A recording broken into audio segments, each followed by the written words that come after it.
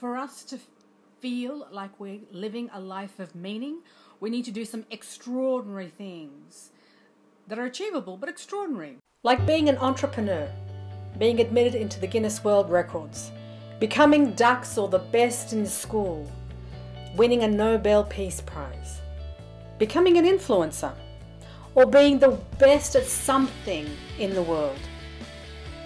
And that the ordinary things don't seem so important or are meaningless. If you keep a gratitude journal or give thanks verbally, you know it's the ordinary moments that we're most grateful for. Reading or finishing an uplifting book, spending time with a little one, speaking up, being with children, finishing an exam period, having a meeting go really well, paying bills. Or if you're not into gratitude, we're still doing the ordinary things like ordinary, such as brushing our teeth every morning, putting on our shoes, exercising, praying, working on the computer, talking to someone, texting, putting in petrol in the car, waiting in traffic, frustrated we're going to be late again because we're waiting in traffic.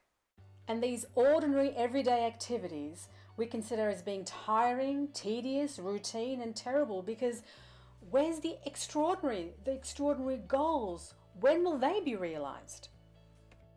Because for so long we've sat and watched a screen and it's labeled the extraordinary as to have the ultimate meaning, that anything that's extraordinary has meaning and the ordinary doesn't. Because let's face it, the Taj Mahal is extraordinary.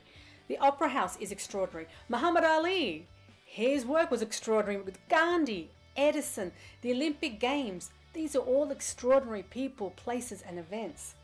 But each step they took to become Muhammad Ali, the Olympic game athletes, to become what's now known as the Opera House, that every day the extraordinary was built on doing the ordinary, tiring, routine, tedious and terrible activities like brushing your teeth, putting on your shoes, getting back and texting, making phone calls, speaking up, waiting in traffic, getting some exercise, cooking, getting frustrated, sitting in meetings, finding aha moments that we didn't realize, feeling like cousin It when nothing's going to plan.